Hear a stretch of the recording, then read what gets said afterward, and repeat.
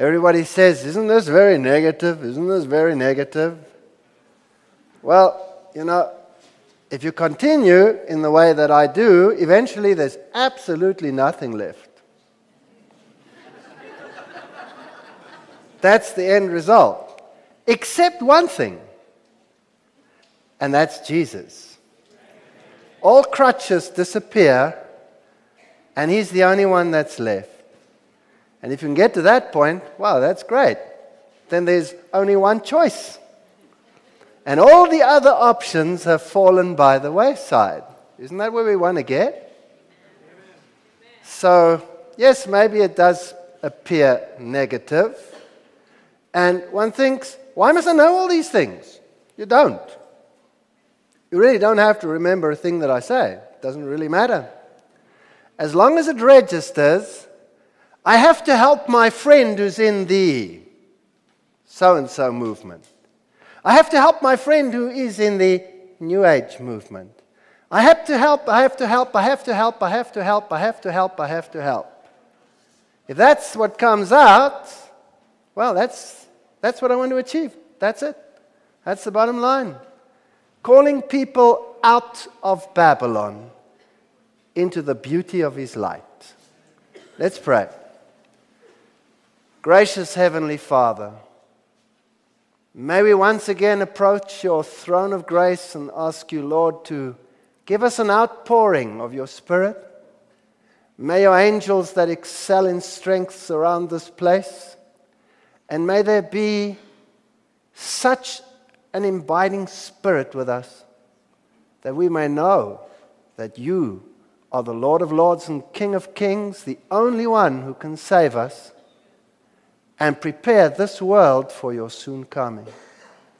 Bless us this evening, Lord, as we discuss some of these issues, and give us your sweet Spirit in Jesus' name.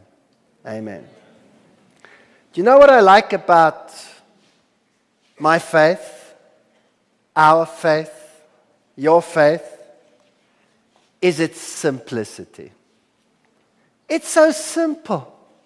There are no rituals that I have to follow. There are no mechanisms that I have to go through.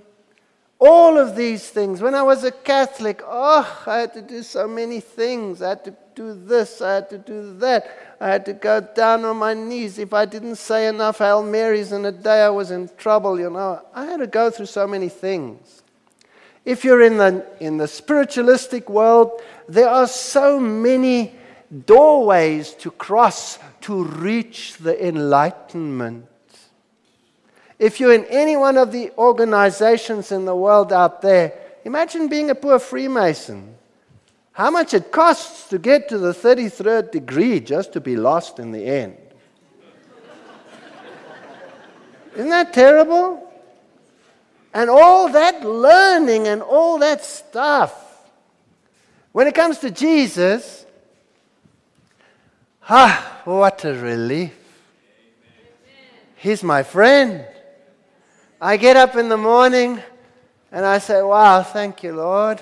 Here I am again. And what a nice experience to have Him with you all day. You speak to Him, you walk with Him, you talk to Him. He's your friend. When you're in trouble, you put your head on His shoulder and you say, Lord, I got all these problems. And you pour them out upon Him and He just takes it. He's such a, what do you call it in the modern day, sucker for punishment. He takes us all. He's so kind, He's so gentle. And there's no hocus pocus. You talk to Him like you talk to your wife. That close. That close. It's so beautiful. No nonsense. So tonight we're going to speak about the New Age agenda. We're still busy with the three angels' messages. Have you noticed that? We're talking about the three angels' messages. And we're still in the second angel. We haven't gotten out of him yet. And we won't get out of him until the last day. Then we'll jump to the third angel's message and the culmination of all things.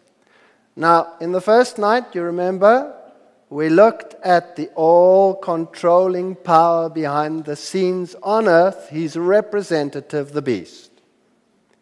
And then we looked how, through the union of the beast and spiritualism, everything crept into, since 1844, the false prophet. We looked at that. Now what's left? The dragon. So tonight we have to look at the dragon component, and then we'll have Babylon more or less defined. There are still some units that are involved in Babylon, but we won't be able to deal at all. But that'll be the gist of the matter. And then eventually we have to add that the kings of the earth are in harmony and union with Babylon. And then we go to the third angel's message. That's how we will approach this subject. So tonight, the New Age agenda. What is it all about? And how does it fit into the three angels' messages? Now, we've already seen what this false spirit teaches, what his occult message is, and we can now, because we've learned that, identify it. See, there's something wrong here. There's something wrong here, and you can pick it up. You can say, there it is, there it is, there it is, there it is. Doesn't it make matters easier to identify between right and wrong? Yes, I think so. So, even if it's negative, it warns us, and it enables us, that's the crux of the matter, to warn our friends and the friends of Jesus out there in the world. Teilhard de Chardin. Teilhard de Chardin, I'm sorry, he's another Jesuit. But he's dead now. He is the father of the New Age movement, and he's just about the patron saint of the United Nations. He dreamed of humanity merging into God and each realizing his own godhood at the omega point. This belief has inspired many of today's New Age leaders. So once you read just that one sentence, you already realize we're dealing with one of the twin lies of Eden. Is that correct? He wants to realize his own godhood. He's the most quoted New Age occultist writer, and he was a French Jesuit. He wrote in Christianity and Evolution, a general convergence of religions upon a universal Christ who satisfies them all. That seems to me the only possible conversion of the world and the only form in which a religion of the future can be conceived. Now, if you think about it logically, that's the only way you could get harmony on earth. It's a fact. How are you going to get Hinduism, Islam, Christianity, Shintoism, all the isms in the world to come together in one happy unit if they don't have a Christ who satisfies them all? There is no other solution for mankind if we want to have peace on this earth, and if this is going to be the final home. There is no other solution. Of course, if you know that this is not the final home, and if you know that there is only one Christ, well, then the picture changes. Then either everybody accepts the real Christ, or you're going to have a division into two distinct classes. Those who accept this Christ that satisfies them all except me. And those who accept the one who said, I am the Lord of the Sabbath. I am your creator and your redeemer. You are mine by creation and by purchase. That's our choice. There's no other way. So let's not be surprised that they all merge into one. They have no choice if they want a kingdom on earth. So now, who is moving behind the scenes to accomplish this? It has to be the other spirit, the one who sets himself up as the creator, as the architect of the universe. And that spirit is in direct opposition to Christ and His Word. So the Gnostics, they taught that Jesus Christ was not what He claimed to be, God, but that He was just an example of our godhood. You see? So Jesus Christ is demoted so that He is acceptable to any other religious form. He's on a level with Zoroaster. He's on a level with Krishna. He's on a level with whoever out there, the Imam Mahdi of the Islam. But Islam doesn't accept Jesus as King of Kings, Lord of Lords, God. So we had the different religious groupings, the Ebionites, the Gnostics, the Thomasines, the Marcionites, and all of these movements had this one goal. And in the inner circle of the occult, the aim has always been to unite all of these and to bring the populace to a position of thinking where they will adopt all of them as equal. This is the modern trend. This is a dangerous trend. Behind the scenes, you have these special forces of the Roman Catholic Church concentrating on occultism. These are the wandering bishops, the Congress of Wandering Bishops. It's good that we skipped that one all by itself, so it doesn't really matter. Genesis chapter 3, 1-6. Now the serpent was more cunning than any beast of the field which the Lord God had made, and he said to the woman, "Is it so that God has said?" Satan always questions God's word. He always puts question marks where there are statements. Be careful of that. "You shall not eat of every garden of the tree." And the woman said to the serpent, "We may eat of the fruit of the tree of the garden, but of the fruit of the tree which is in the middle of the garden, God has said, you shall not eat of it, neither shall you touch it, lest you die." That was a statement of fact. "Pooh, pooh, pooh," said the devil. "You shall not surely die." I think God's wrong. For God knows something that you don't know. That in the day that you eat of it, then your eyes shall be opened, and you shall be as gods, knowing good and evil. That's the hub of spiritualism. That's that portion around which everything revolves. And the problem of mankind is summed up here. And the woman saw, in other words, we see and we start getting distracted. That the tree was good for food. Doesn't look bad to me. And that it was pleasing to the eye. Why would God keep something tantalizingly interesting away from us? And the tree to be desired to make wise. I want to be in another class. I want to be better than others. That's what the whole drug world does. It induces the feeling of, I am above that, you're not there yet. You know, like some perfectionists. You're not there yet. You don't understand. So she took of the tree and of the fruit and she ate, and she also gave to her husband with her, and he ate. So let's admit it, men, we're just as guilty. Now, how does this thinking come into Christianity, where it is today, as we saw yesterday? Well, it started with pseudo-Christianic movements, like, for example, Christian Science, which is not science and it's not Christian. So Christian Science is an oxymoron. It doesn't exist in this context. The founder of Christian Science, Mary Baker Eddy, was voted one of the 75 books by women whose words have changed the world by the USA's Women's National Book Association. That's quite something. That's quite something.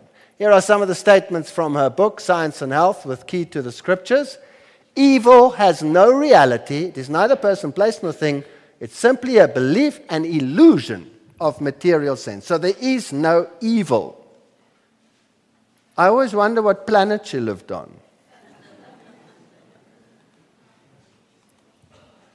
Jesus, now what is he? The highest human corporeal concept of the divine idea, rebuking and destroying error and bringing to light man's immortality. So So there we go. There's the problem already, right? So Jesus is an example bringing to light our divinity, and therefore, if we're divine, well, then we're immortal. Let us remember that harmonious and immortal man has existed forever. That makes us gods. Page 302. Death? Well, then there is no death. It's an illusion. The lie of life and matter, any material evidence of death is false. It contradicts the spiritual fact of being. So the body is just a tent that you use until you do whatever you do when you go to the other side. And the soul is divine, you see. The divine principle of man and never sins, hence the immortality of the soul. What a magnificent doctrine. So in my body I can do anything. I can do the worst things under the sun. It doesn't matter. That's why there's no sin, you see. Because my spiritual being is God and holy and it cannot sin. And whether I am evil or whether I am, well, let's not call it evil, whether I'm dark or whether I am light, darkness or light, it makes no difference. Whether I worship in the light form, Lucifer, or in the dark form, Satan, it makes no difference. This is spiritualism at its worst. Man and woman as coexistent and eternal with God, forever reflecting glorified equality, the infinite Father-Mother God. You see, now you have androgenism. So now you have the androgenic male-female God. Who's that? Is that Jesus or is that Baphomet? This is Baphomet. Because Jesus was male-female or was he male? He was male, yes. Wasn't he circumcised on the 8th day? Well, that makes him male in my book. Now the next one is the Mormon movement. The Mormon movement. Now where did they come from?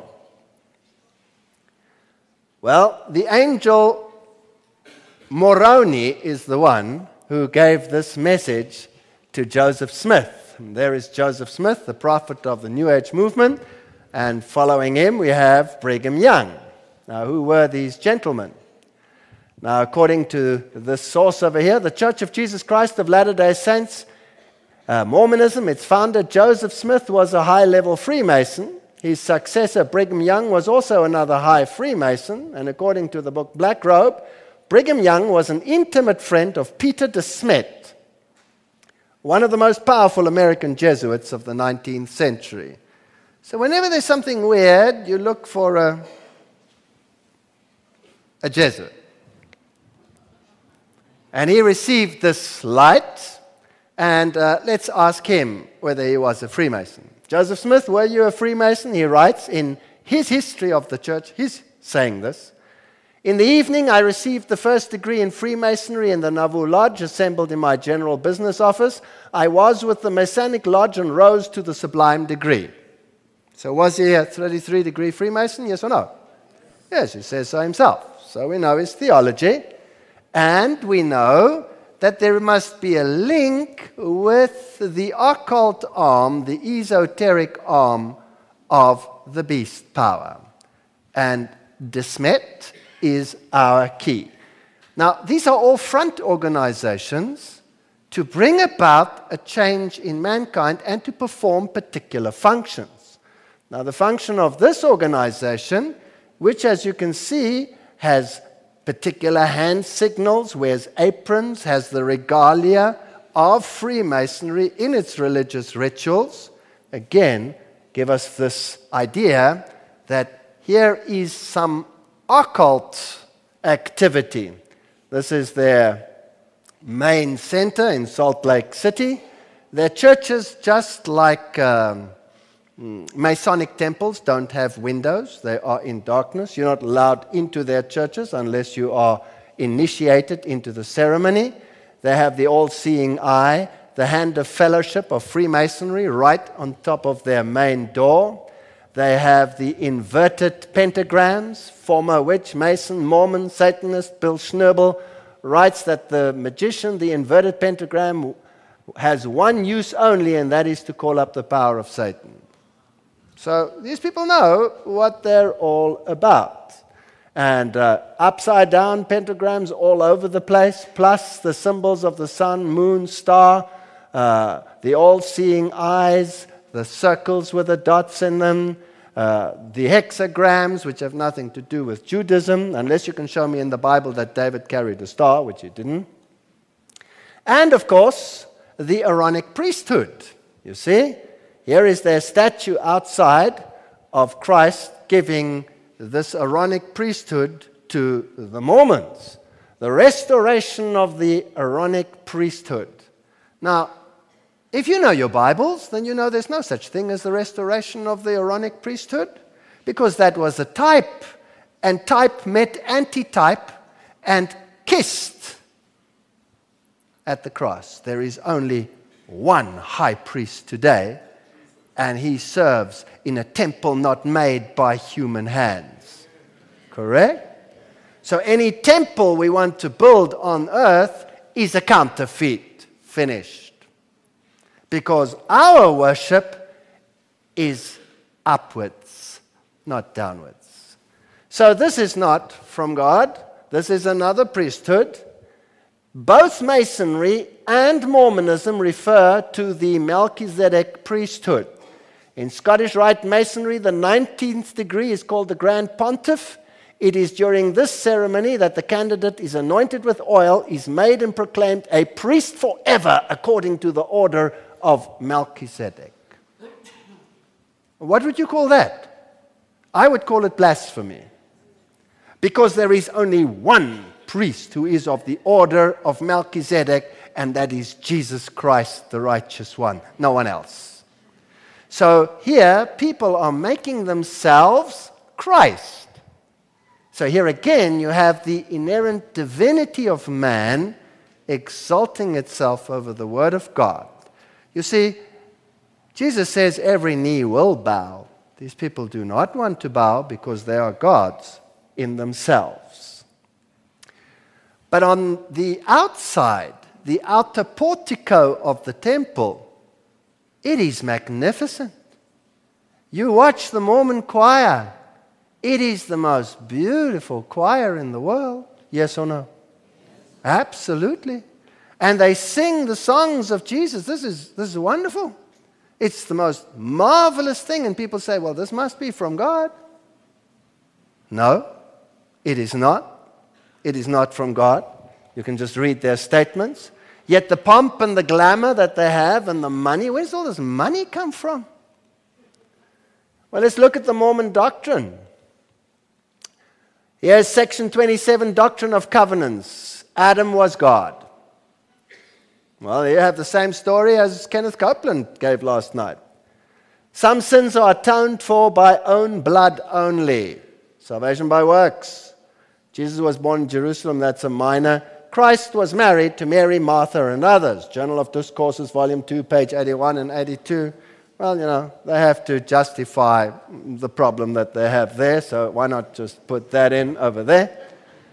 One of the most pernicious doctrines, this is Joseph Smith writing himself, one of the most pernicious doctrines ever advocated by man is the doctrine of justification by faith alone, which has entered into the hearts of millions since the days of the so-called Reformation.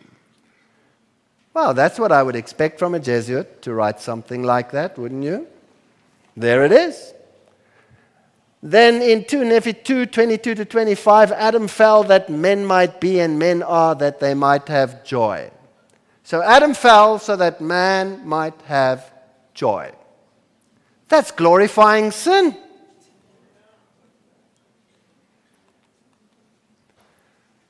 Sterling Still was a member of the first quorum of the 70s, stated in the church section, under Christ, Adam yet stands as head. Adam fell, but he fell in the right direction.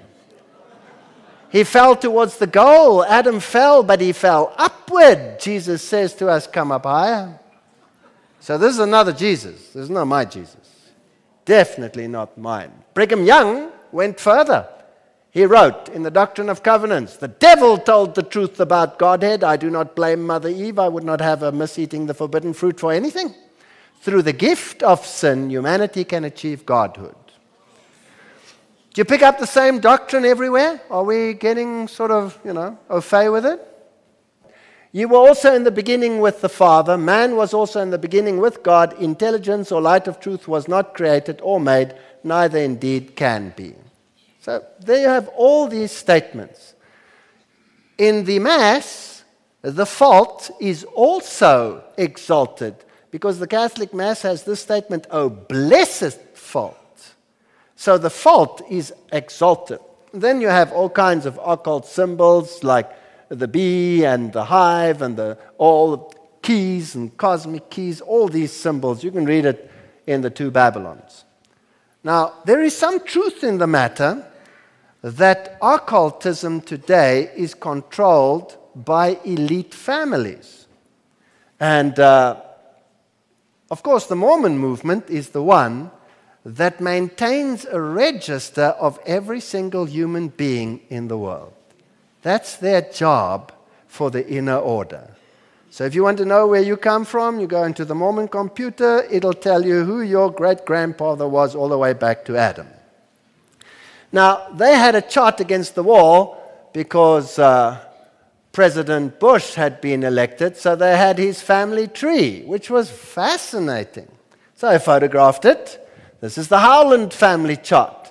Now, you tell me whether this is coincidence. So the great-great-great-great-great-great-great-great-great-grandfather of the president up there was also the great-great-grandfather of Joseph Ira Earl, Joseph Smith, founder of the Mormon movement, so he's related to George W. Bush. Emma Hale, Winston Churchill, was related.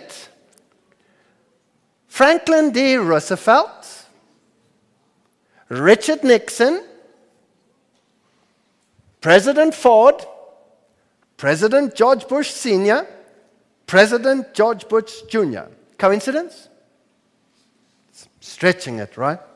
Stretching it.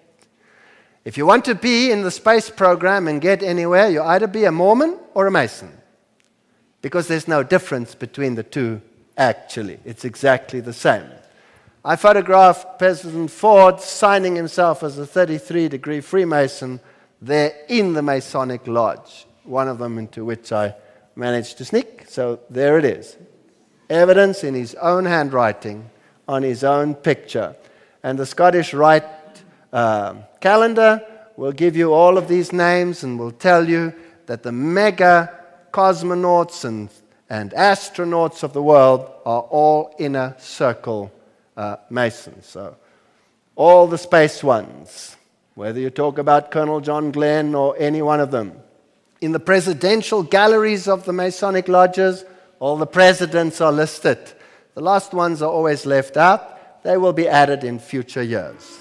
So here's another movement giving itself a Christian flavor, which has nothing to do with Christianity, but uses mysticism. Now, the New Age was the journal that Freemasonry used to give out. But then, they were linked to the New Age, so they changed the name to Scottish Rite Journal. Here are some of the books that are paramount in telling us what occultism is about. Of course, Blavatsky's Secret Doctrine is very, very important. I briefly want to just say something about Jehovah's Witnesses as well. You know what I like about Jehovah's Witnesses? Their sincerity. They're so sincere. And we're always scared when they knock on the door. Not me. I love it. I invite them in. Always. Please come in. Because it's an evangelistic opportunity.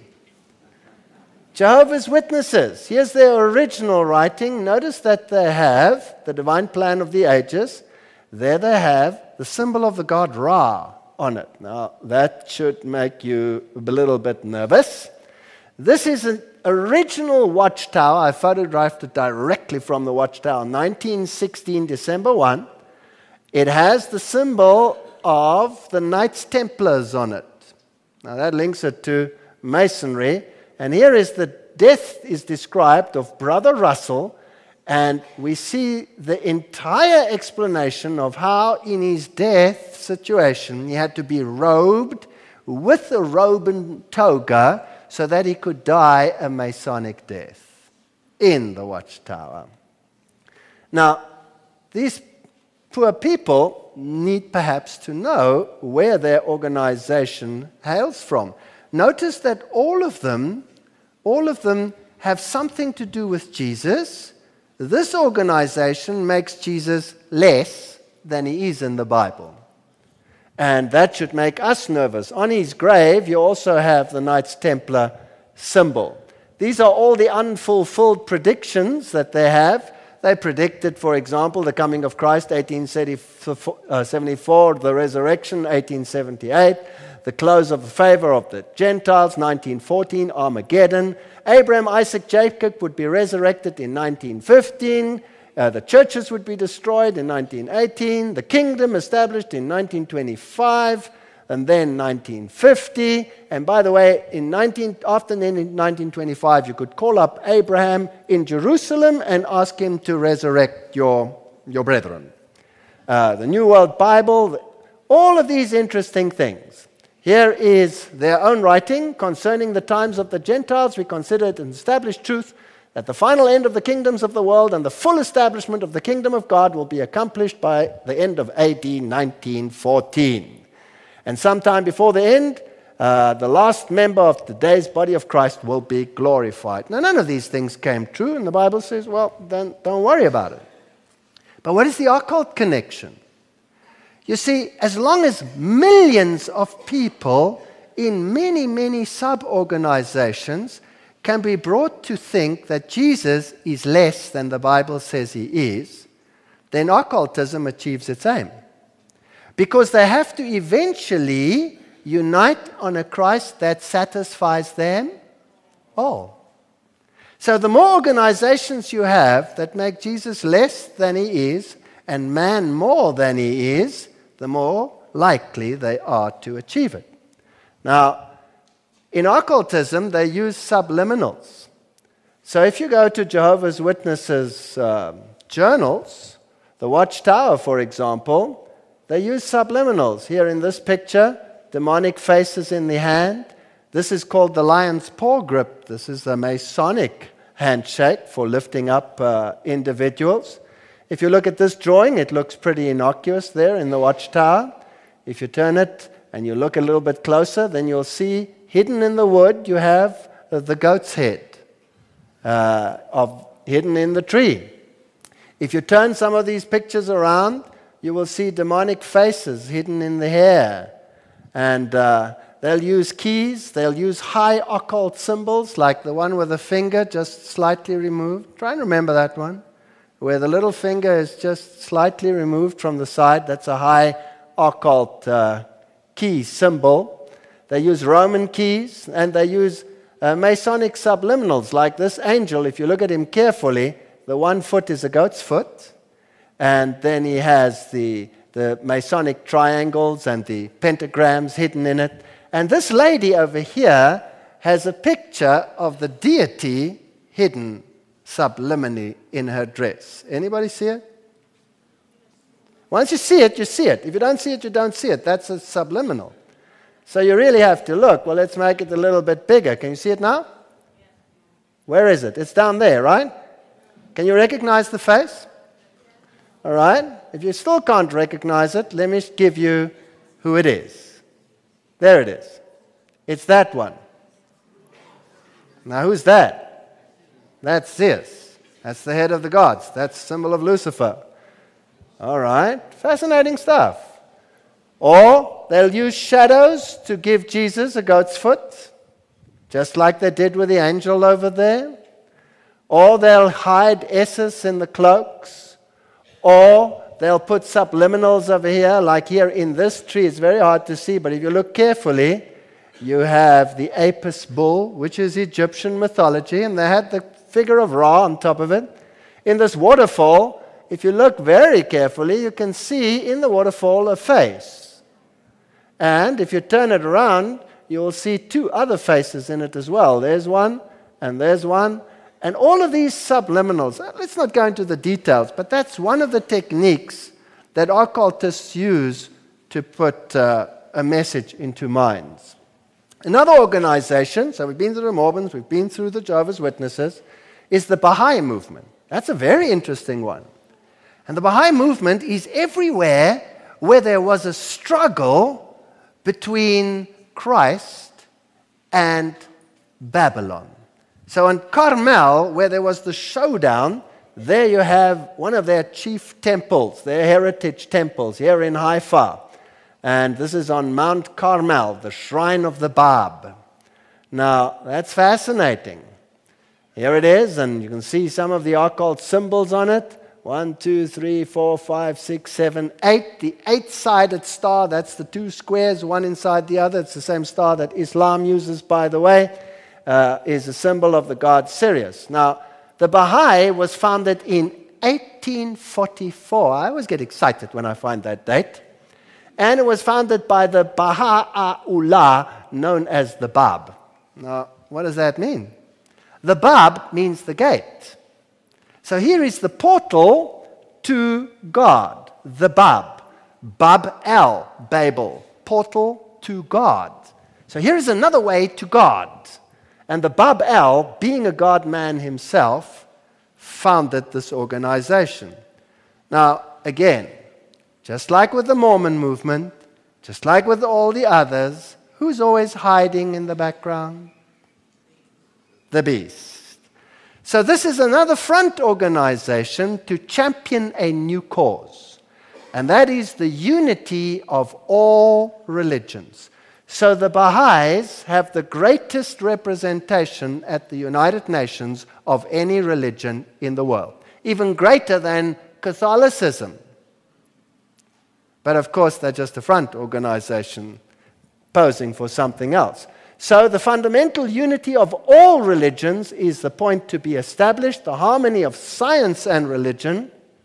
That's why evolution has to be taught in all schools in the world, especially from the year 2005. Attainment of world peace and all of these issues. And they have a special United Nations link. So here are all these sub-organizations. I'm not going to go through them all. I just wanted to mention some of the main ones.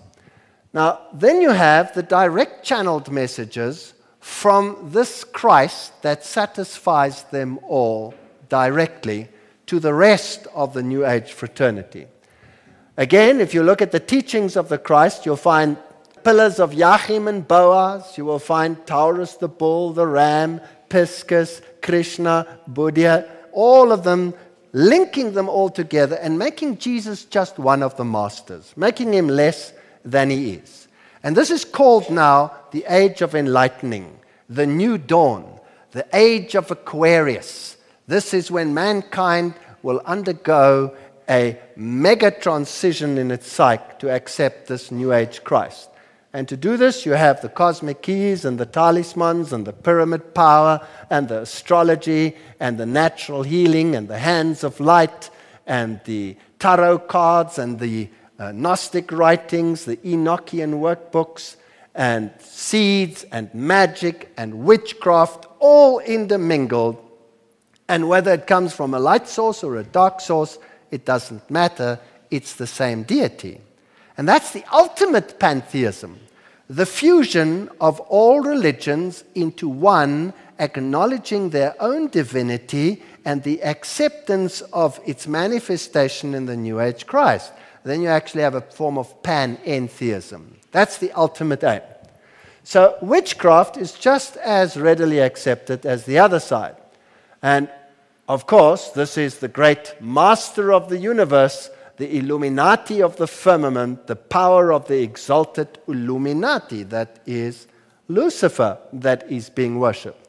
Now in Deuteronomy 18:10, the Bible tells us, "There shall not be found amongst you anyone that maketh his son or his daughter to pass through the fire, that uses divination, or an observer of times, enchanter, a witch, a charmer, a consulter of familiar spirits, a wizard, a necromancer." These are all very specific categories. And every single government in the world has every one of those levels as its advisor today. That's scary. For all that do these things are an abomination unto the Lord, and because of these abominations the Lord thy God does drive them out from before thee. Very straight talk. And yet, Here you have voices from heaven telling us that we have a noble origin as gods. Virginia Scene, one of the modern channels, says, death is the creation of humanity, not of God. There is no death. Here are the New Age books, The Life of Death. You cannot die. Who's that speaking? The serpent or the Lord God? It's the serpent speaking. Ecclesiastes 9, 5 and 6, for the living know that they shall die, but the dead know not anything. You know the text, I don't have to go through it. Neither also their love, their hatred, their envy is now perished, neither have they any more portion forever in anything that is done under the sun. It's so easy. One text and all of this is lies.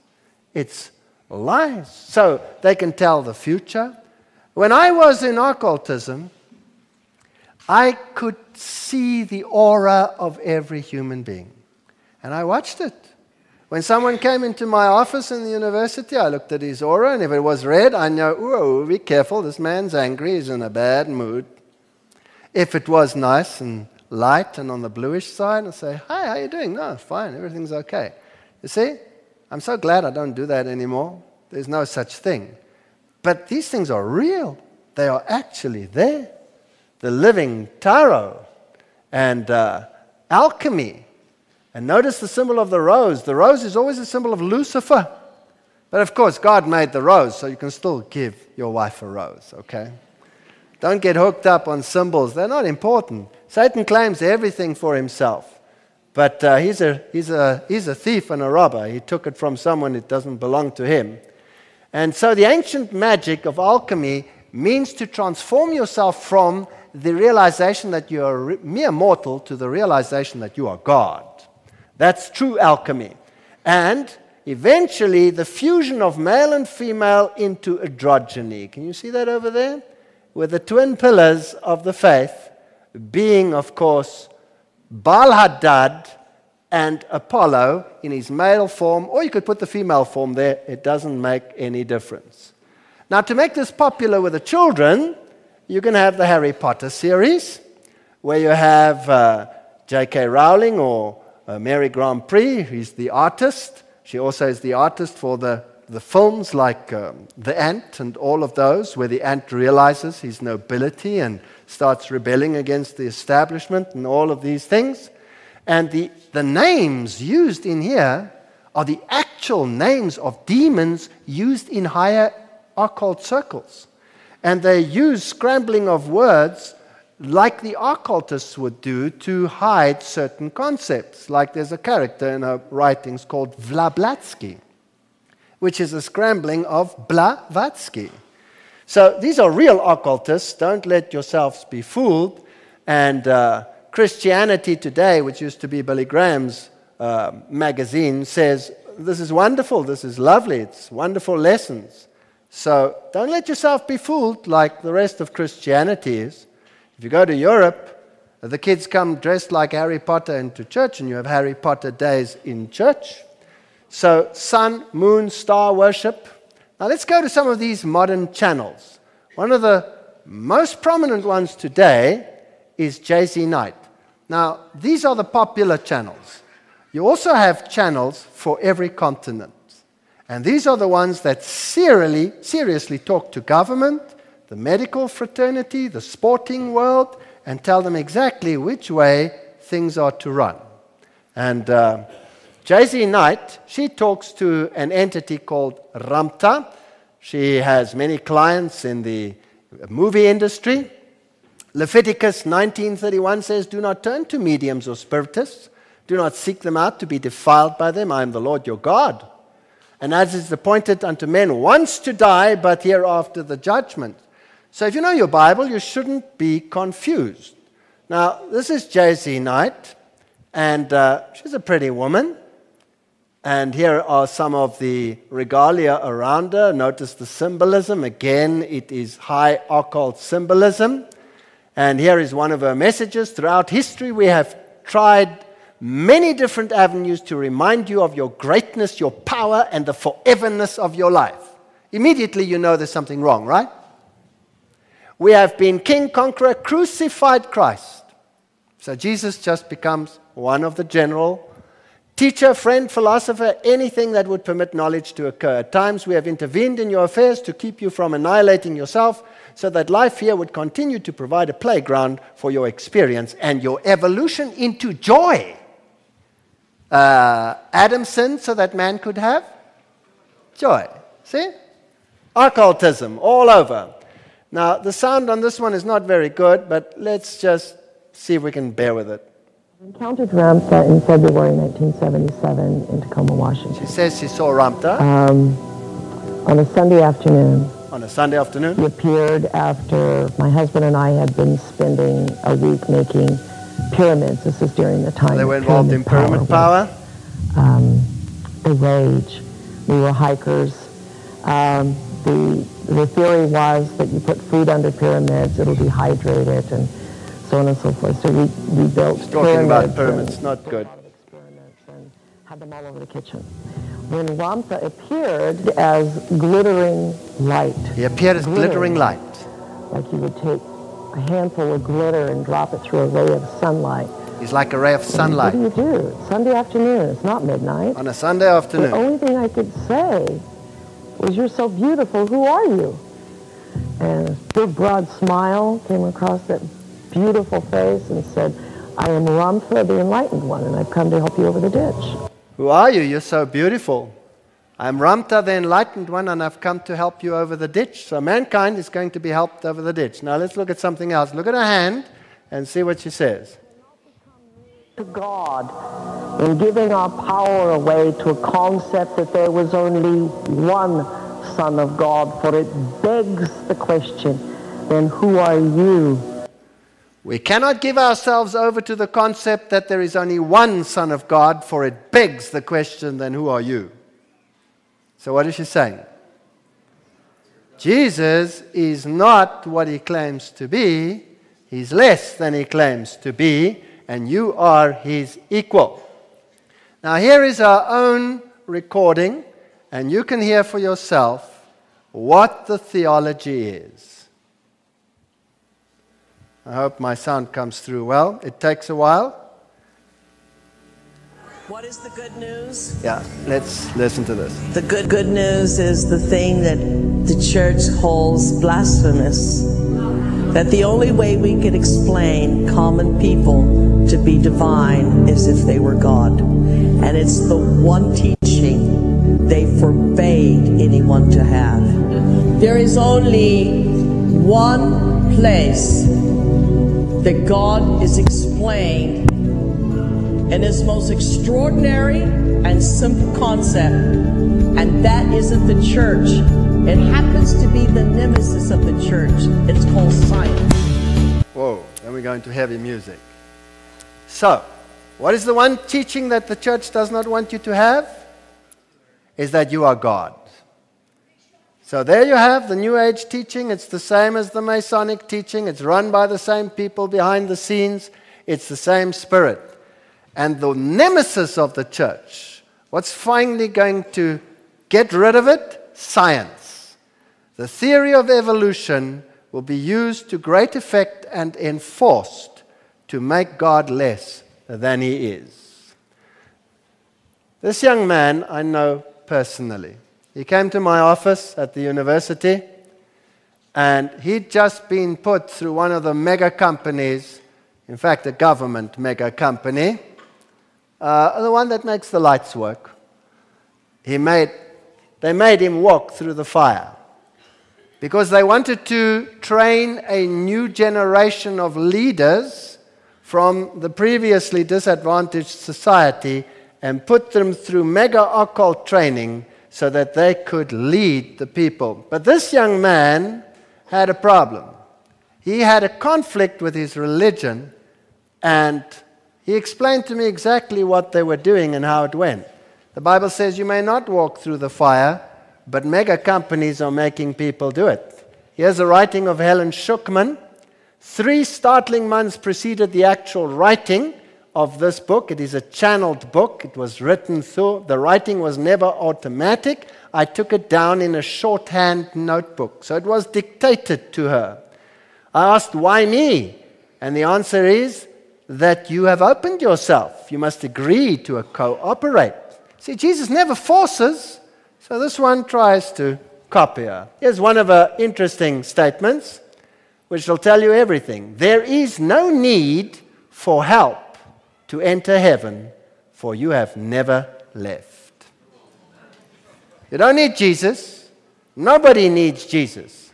I'm not a body. I am free. The Spirit in me is God. They start with a mantra. They end with a mantra. There's nothing real that exists. The thought of God is my own thought, and God has a son, and I'm his son. We're all one. The name of God is my deliverance from every thought of evil and sin, because it is my own as well as his. We are God's. There is no death. Forget your dreams of sin and guilt. Doesn't that sound the same as Shula said? It's exactly the same theology. It's the same spirit. It's exactly the same spirit.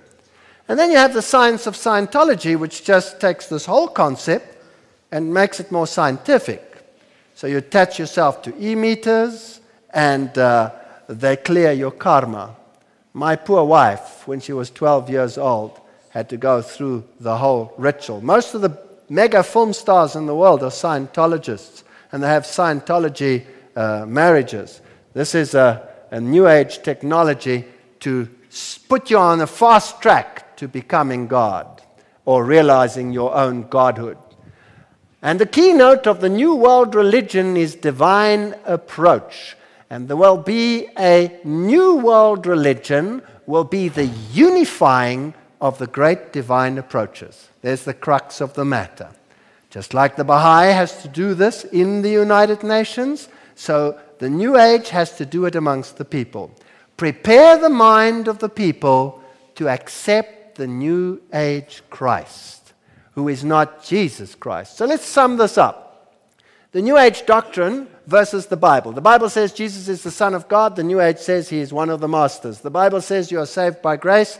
Through them you achieve godhood through works. The Bible says there's only one way, that's Jesus. The New Age says you must discover the Christ consciousness within you. The Bible says Lucifer is the devil. The New Age says Lucifer is the true Son of God. The Bible says worship God. The New Age says worship the creation. It's pantheism. Man was created, says the Bible. Physical man evolved. Spiritual man has existed forever, says the New Age. The Bible says God is not part of the creation. The New Age says he is. Pantheism. The Bible teaches resurrection. The New Age teaches reincarnation. The word is truth in the Bible. Truth is within. The Bible teaches us to wait for the second coming. The New Age waits for the cosmic Christ, the Maitreya. The Bible says turn from sin. The New Age says there is no sin. It's ignorance. The Bible says become Christ-like through sanctification. The New Age says discover your own divinity. The greatest champion of the New Age movement was Mother Teresa. I hope I am converting. I don't mean what you think. In coming face to face with God, we accept him in our lives. Then we are converting. We become a better Hindu, a better Muslim, a better Catholic, a better whatever we are. Can you see the influence to merge all the religions into one and accept one cosmic Christ? Now, if you look at the way in which religion is operated, it looks to the outside world as the ideal form of Christianity, taking care of the needs of everyone. But when taking care of the needs takes the place of true religion, the worship of the one true God, then you have a falsehood in there which leads millions astray. What approach would I use? For me, naturally, it would be Catholic. For you, it may be Hindu. For someone else, Buddhist. According to one's conscience, what God is in your mind, you must accept. There's no Bible. There's no pointing to Jesus. It is whatever God is in your mind, you must accept. So a Catholic priest can have the yen for Zen. He can be a Zen Buddhist at the same time. The Dalai Lama and Mother Teresa at the major UN conferences on these issues, the New Age conferences, all these spiritual leaders coming together, Robert Ranzi, Franz Koenig, the Dalai Lama, Catholics, Muslims, Hindus, Shintos, they all came together. And the Dalai Lama, of course, is just, well, the principle of Buddhism, just another sect of Hinduism, if you like. And he's called the God King, and he's a reincarnation of the original Lama. That's him on the left over there, and on the right, they have his next reincarnation here already. So I think this Lama is very confused in what body he's supposed to be. Time magazine calls him the God King, and he has the same titles as the papacy would have, as the Pope would have. These are God men that set themselves up to make mankind realize its divinity. There is no conflict between the religions of Buddhism and Catholicism in the inner circle. To the outer portico, it might appear so. They reach nirvana through works, they promise paradise, and the light comes out of the east. And so suddenly you have an explosion of God-men. This one over here is the promised God-man, the Rushira Avatar Adidas Samrash. They have these interesting names.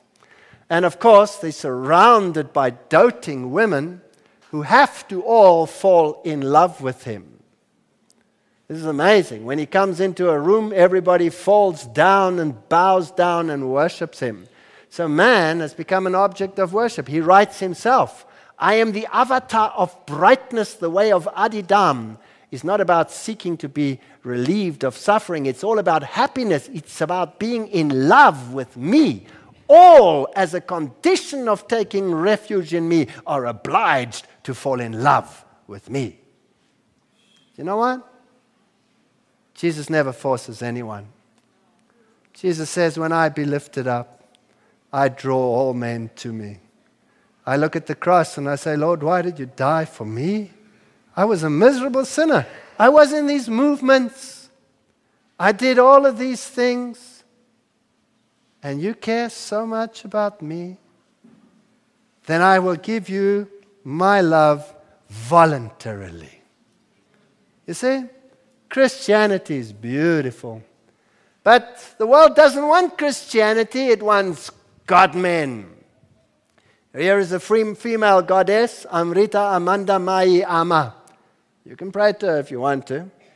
Here she receives a Global Peace Initiative of Women Religious and Spiritual Leaders Prize in Geneva in 2002, and she gets to be the spokesman at the United Nations and gives opening addresses. Here's Ama's United Nations address.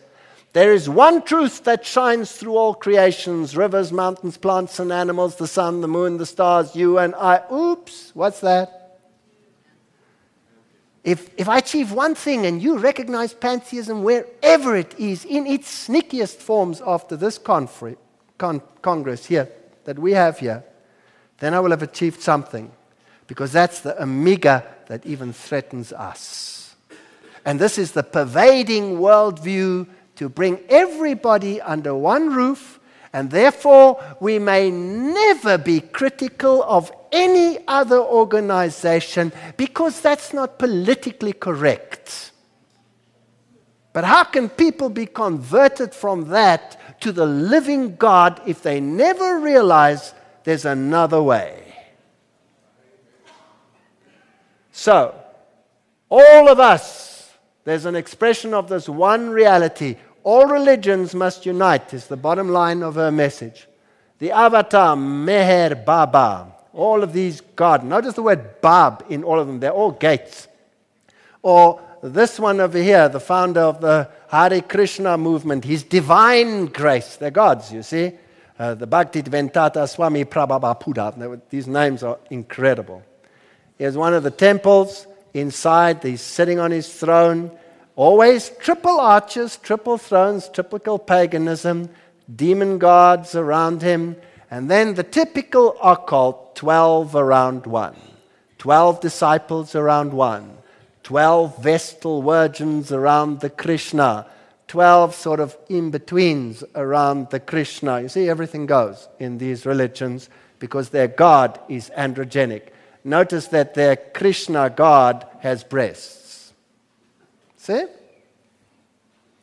And here is another one, the Sri Shri Sai Baba. He died. Fortunately, he's reincarnated. We'll see him just now.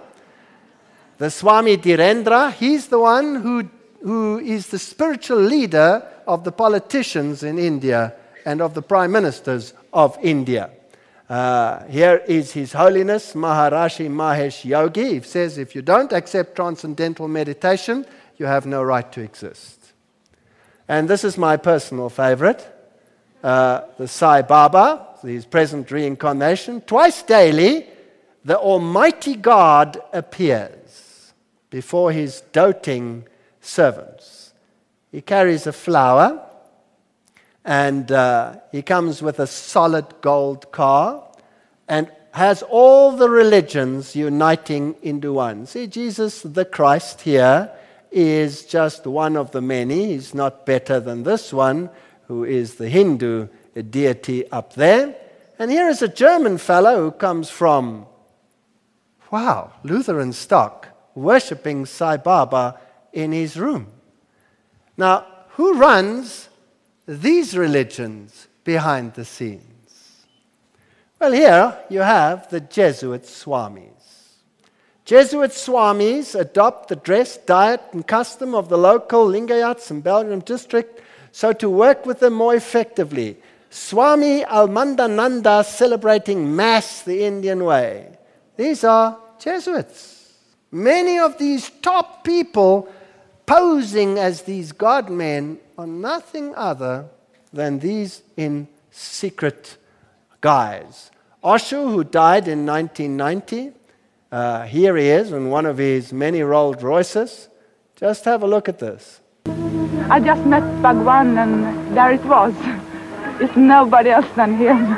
Bhagwan is my master and I love him. I'm in love with him. That's the only thing I can say.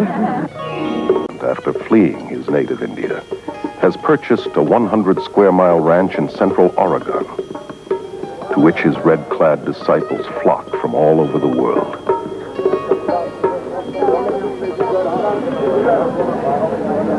Whose astonishing title literally means highest spiritual teacher, Lord of the universe, honorable Sir and King.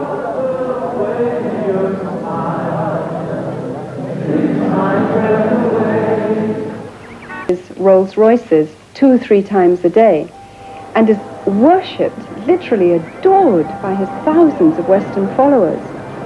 It is so saddening to see their devotion for a mere human being who considers him. We don't have to watch it all. That's enough.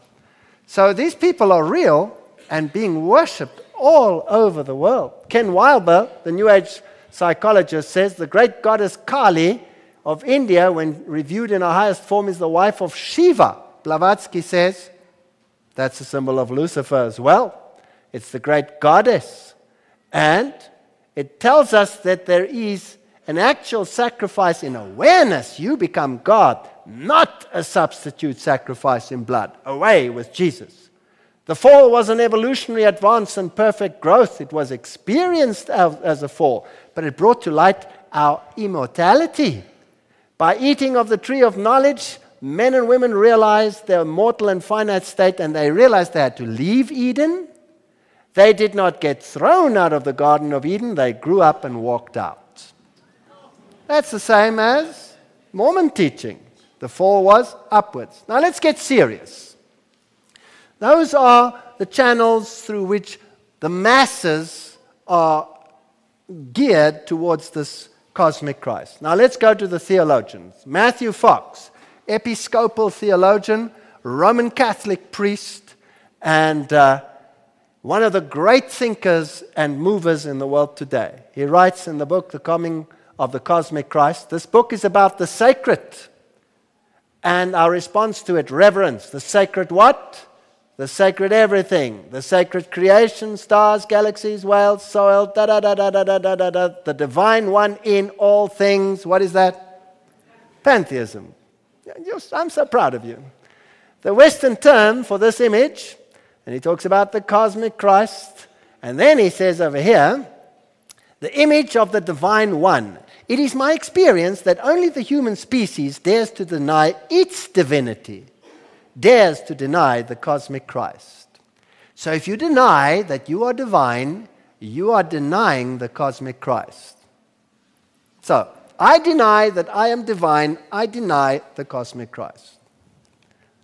Here it says, if my thesis is correct, it is time to move from the quest for the historical Jesus to the cosmic Christ. He says we need a new ecumenism, like the one that John the 23rd dreamed of, but a new one. He said this one would be deeply ecumenical and would call forth the wisdom of all the world's religions. See how they're moving to unite the religions of the world?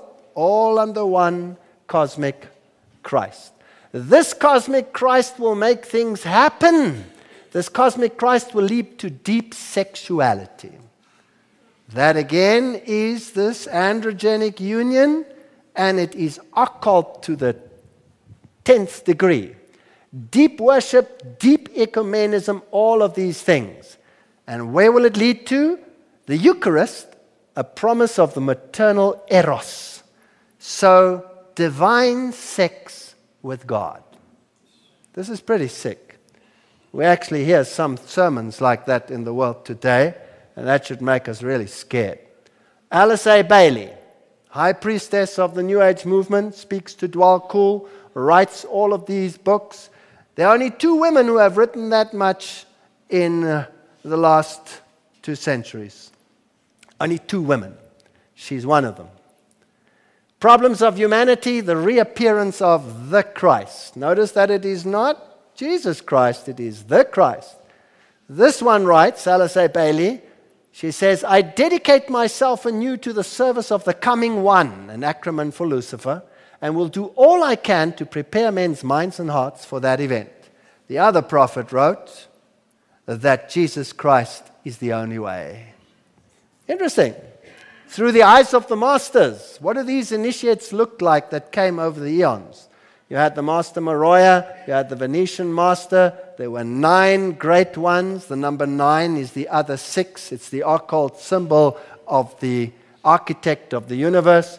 You had the Master Hilarion, then they tell you all kinds of lies. The Master Serapis, the Master Maho-chan, the Master Jesus.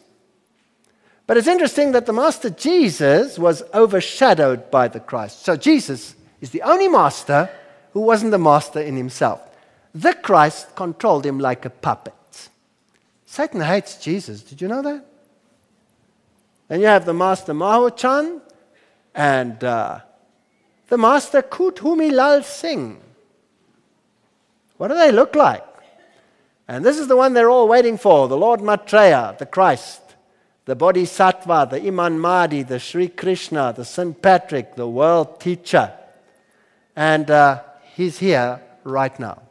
There is his spokesman. This is his channel. This man is Benjamin Cream. And his organization is an official, associated organization within the United Nations.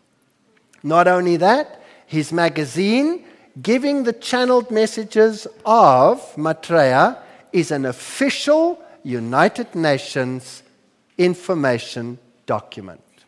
Is that interesting or not? Yes, I find that interesting.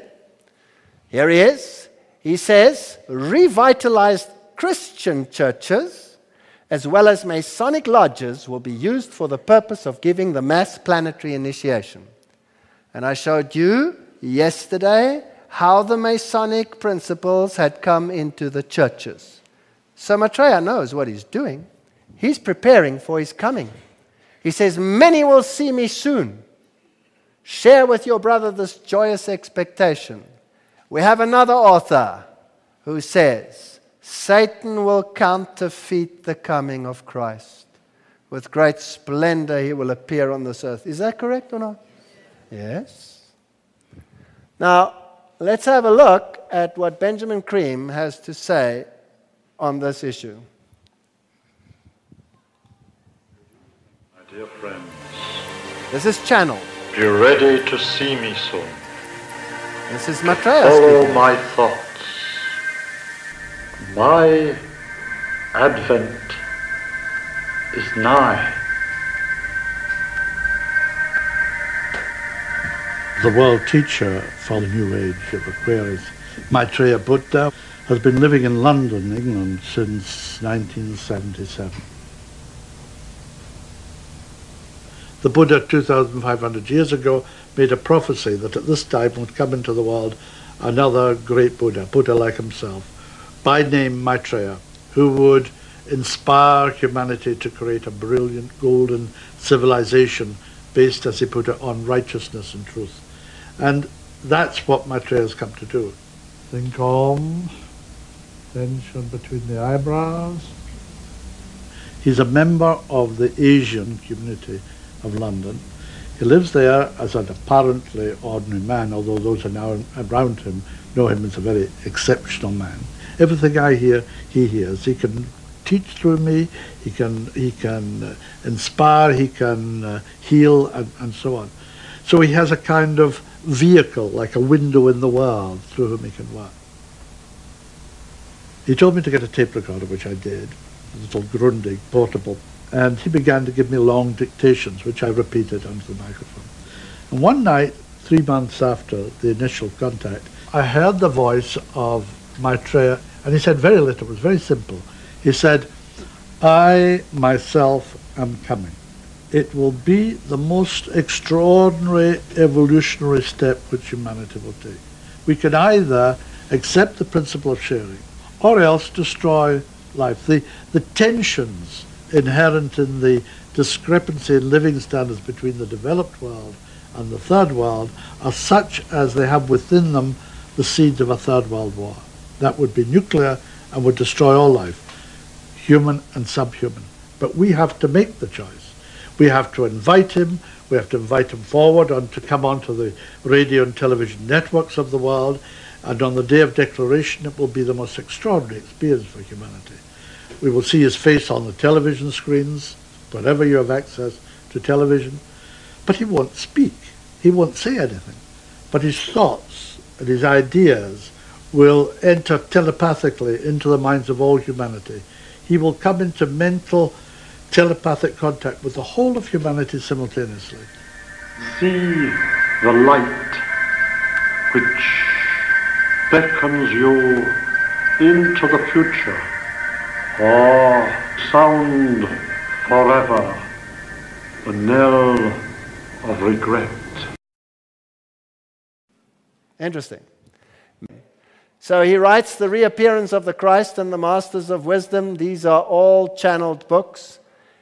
And he says the Master Jesus will take over the throne of St. Peter's. He also said that the previous pope was the last pope before the final events. But that's an exciting story. I'll be dealing with that in a future lecture here. The law of God is very important. I am the conveyors of God's love, the administrator of God's will. There's going to be a law that's going to be enforced by him. There must be adequate supply of food, housing, healthcare, achievement, social, political justice for all. So there must be a redistribution of wealth. That's another interesting factor. And then he says, notice again, the time has come to begin the process of change, to transform the life of men in such a way that the God in man shines forth. This, my friends, is not difficult of accomplishment, for within you all such a divine being. Do you recognize him? Yes. If we know the principles of occultism, we have no problem recognizing this. And then he says, theology is usually useless and arguments of a scripture wasteful energy.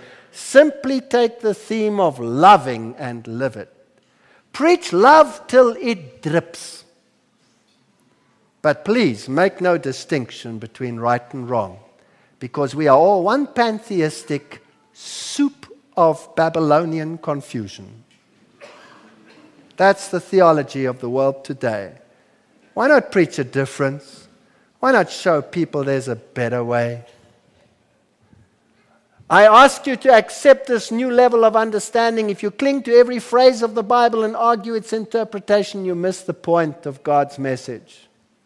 Man does not live by bread alone, but by every word that proceeds out of the mouth of the Lord. Pity that they've taken that out of the new translations.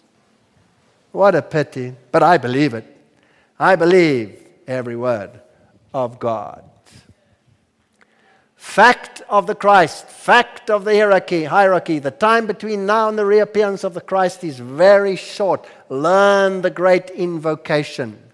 And all our children all over the world have to learn this great invocation. It sounds so nice, but if you know occultism, it tramples the Son of God underfoot.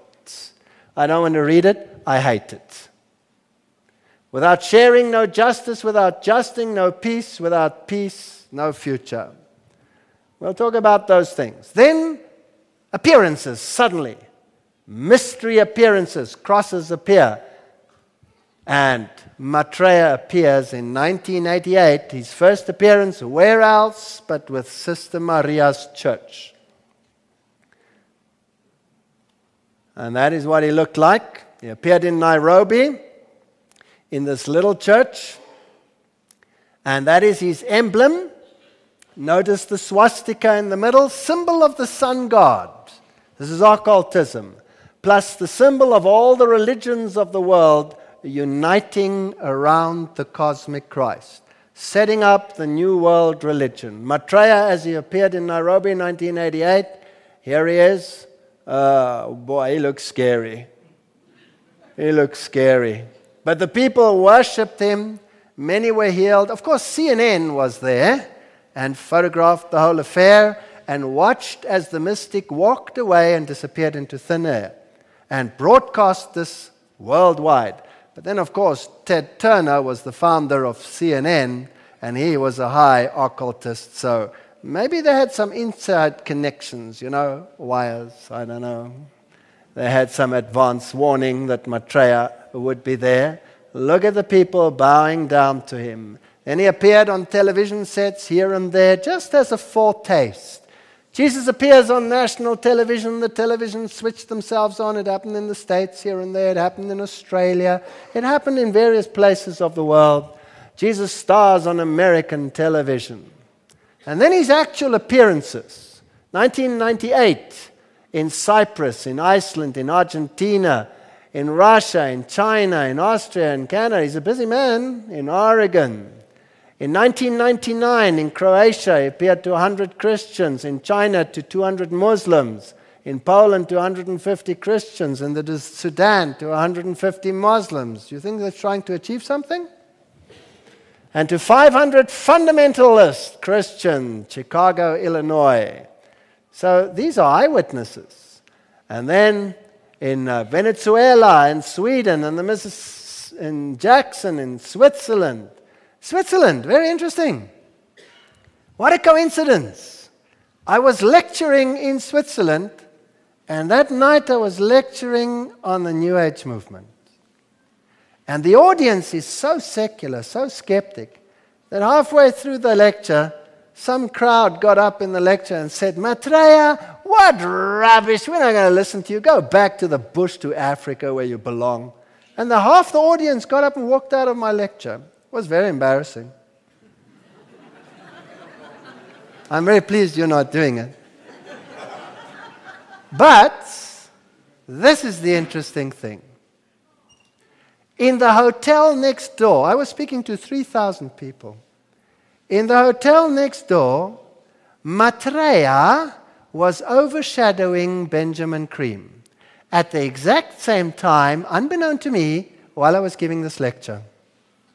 And just as my audience, most of them believers, skeptical believers, walked out, these people rushed into the street shouting with exuberance, Maitreya is here, Maitreya is here.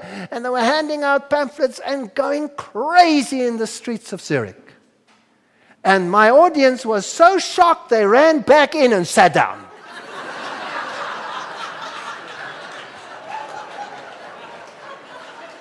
God is good sometimes.